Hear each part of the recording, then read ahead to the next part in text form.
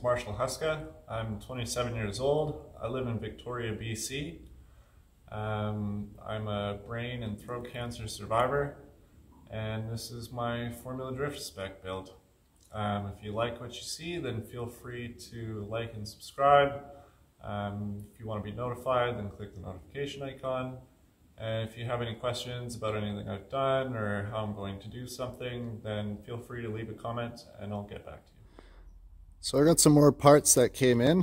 Here is a 2.5 liter surge tank for the fuel system. I plan on running 2 pumps with AN lines all the way to the fuel rails, with also a -8 AN line return. My friend Colby was nice enough to get me a bunch of oil pan bolts. Those are essentially the exact same as ARP bolts, except they're not name branded. Thanks, Colby, I appreciate that. Here's my new master cylinder for my handbrake. So the benefit of having a smaller master cylinder is essentially there's less fluid in the cylinder. So that enables it to compress more with less effort than trying to compress a whole bunch of fluid. I'm hoping that's going to be able to let me to do mad brake entries, but we shall see. So this is what the parcel shelf looks like now. I'll be cutting along the red line first, just to get the top portion out of the way. And then I'll go on to figure out what I'm going to do for these side portions here, and then cut out the rest all the way to the floor plan. Floor pan.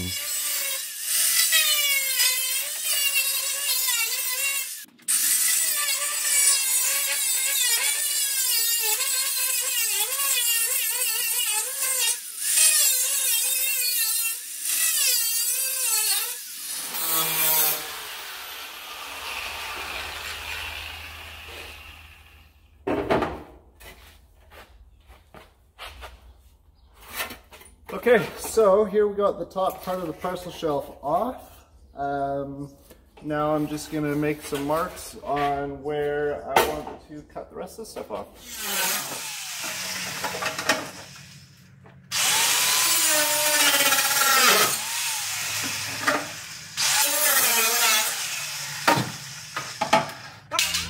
Okay, so after much cutting and grinding and like 5 cut-off discs later, and the parcel shelf is out.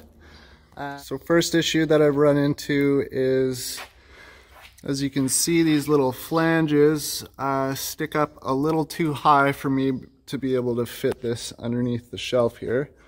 So I am just going to trim those and then keep at it.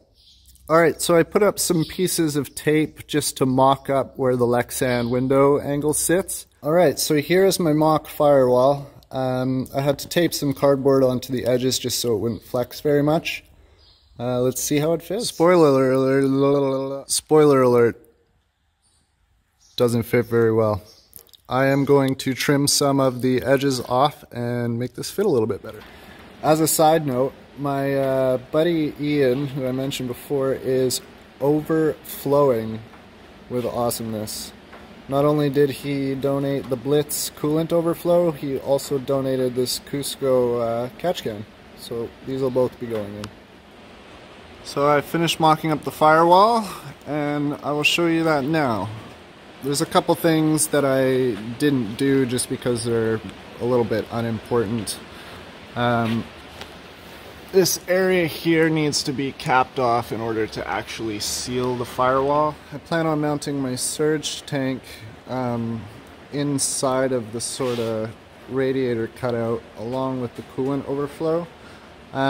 Both of them I imagine will be set on some sort of bracket that's built into the firewall like that.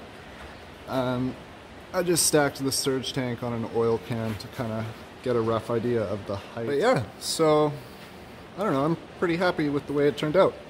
The mock-up, that is. That flange you see there made out of cardboard will have to go all the way around, and I'm probably going to face it the other direction to mount the window so it gives more material.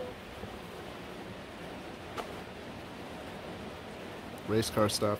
Alright, so I was renting my trailer to my buddy Mika, who drives a 5.3 BMW, and while I was waiting, I took the seats out of the car, and he also dropped off a little present for me. Ta-da! Up and forward turbo LS headers. I'll be mounting these either like this is the front of the motor. Sorry, this is hard to do. Or potentially like this. The elbows for the turbos to attach via V-band are in the mail, so hopefully they should be here next week.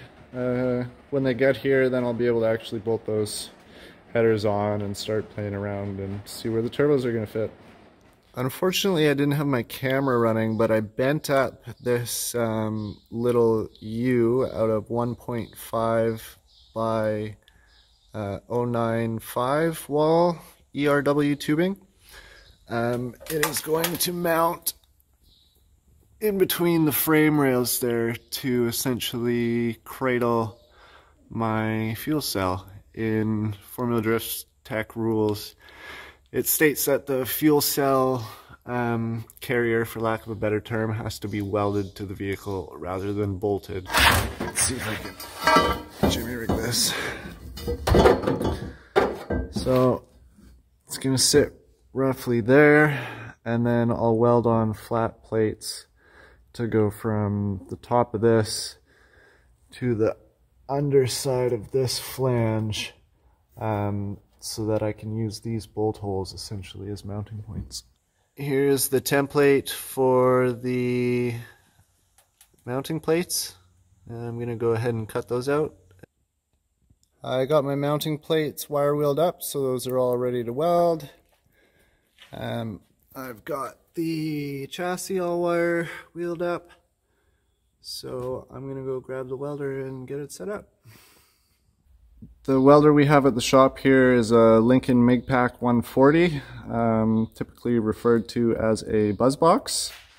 The reason we have this is so that it can be plugged into 120 volt rather than 220, because there's no 220 currently plumbed in.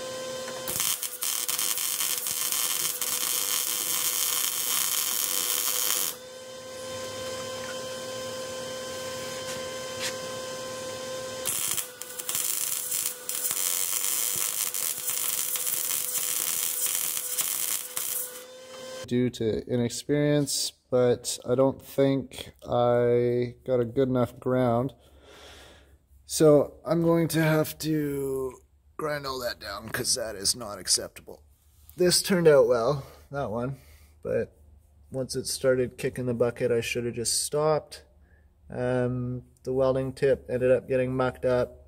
I grabbed my bag of tips to replace it, and turns out they're the wrong ones.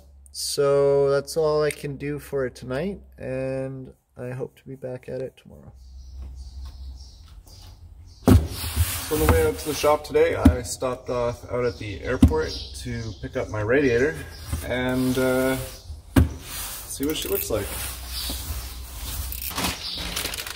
Seems to be packaged pretty well. There's actually another box inside of this one. I do like that they put it in two separate boxes. I've seen Radiators packed not this well, so good sign so far, but we'll see how the quality of the actual Radiator is. And more cardboard.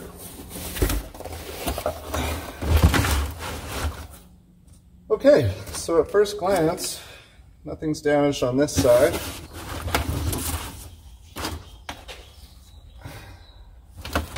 There's a little bit of creasing on the fins in a line, but what are you going to do for $100? The welds, I mean, they're not the greatest, but it seems to be sealed up pretty well.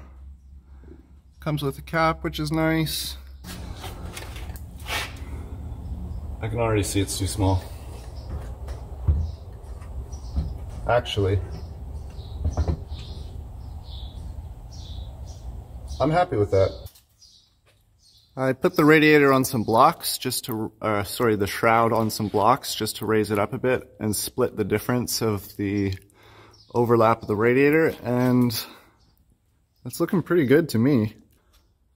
So here's what the end plates look like when they're finished. It doesn't look pretty, but that's on there nice and solid. I got the welder working a little bit better, put a better ground on it, and wire wheeled it away. What you doing over here, bud? Just cleaning some stuff up, doing a little metal prep before welding. Nice. Ian, I'm feeling a little nauseous, so I handed the reins over to Ian. He's a body man, and he is just cleaning up my welds and making them look nice. I've got the fuel cell retainer tacked in place. It's looking pretty decent. I have the jack under the fuel cell just to support it a little bit, but overall, I think it's going to work out pretty well. I do need to build little standoffs from the tube to support the cell, and then figure out some sort of strapping to go underneath it to brace it that way as well. I am exhausted and still feeling a little nauseous, so I'm going to call it quits for the day. I'm pretty happy it's all mocked up. Everything fits well. You can see the radiator sits up just against the fuel cell flange, which is great. That means it's good fitment. Yeah, there we go. Back at it again tomorrow.